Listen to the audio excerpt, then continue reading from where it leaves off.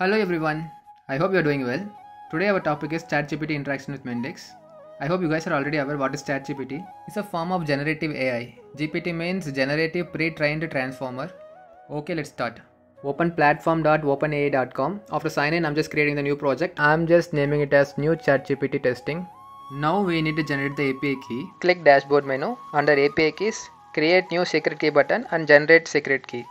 Now copy the secret key. I'm just pasting in Notepad. So other than API secret key, we need API request URL and request and response structure. So everything they clearly mentioned over the document. As a Mendix developer, for us it's just a REST call activity. Let me open my Studio Pro and creating one blank application for ChatGPT testing. It's opening. As a first step, I'm going to create a domain model. Just one entity. I'm just naming it as message. Two attributes. One is text, another one is response. Now I'm just generating the overview pages. Done, it's created. I am duplicating the edit button. Microflow call. In this microflow only we are going to call our ChatGPT REST call activity. Before REST call we need to correct few things, right? First thing, request JSON. I'm just copying and store it in the JSON structure. Just -, request. Just format refresh, okay. Again I'm going to create one more JSON structure. This one is for response. I just copy the response and paste it here. Same format refresh, okay. Done. Now I am creating one constant for storing API request URL. Okay, I'm just copying the request URL and pasting it here.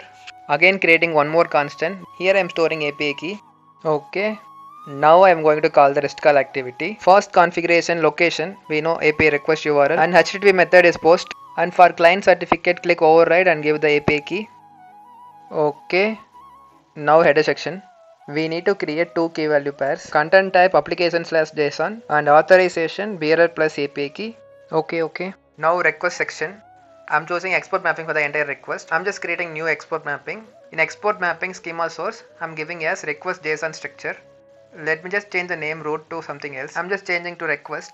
Now I'm just reselecting the source again. It will be get reflected.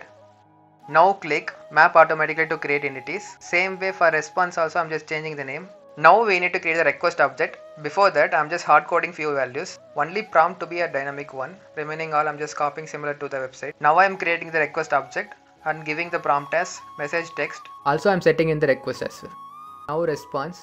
For response we need to create the import mapping. Same way I'm just creating. This time schema source as response JSON structure. I'm selecting only needed fields. After selection click OK. Again click map automatically. The entity will be created. Now I just give the name for response variable. Almost all done. Now we need to just retrieve the data from the association. Choices list. I need only one object. I'm just taking head. At last change message object. I'm just setting the value response as whatever the response we are getting. This choice text has the actual value. Almost done. Let me just add the error handler also. Usually we need to add the error handler for the REST calls. This is also done. In home page I'm adding the navigation for the overview page. All done. I'm just executing the application. Okay, it's executed. For testing I'm just asking the question, what is Mendix?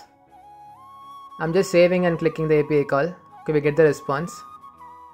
ChatGPT also make mistake. I hope it's valid response. Thanks for watching.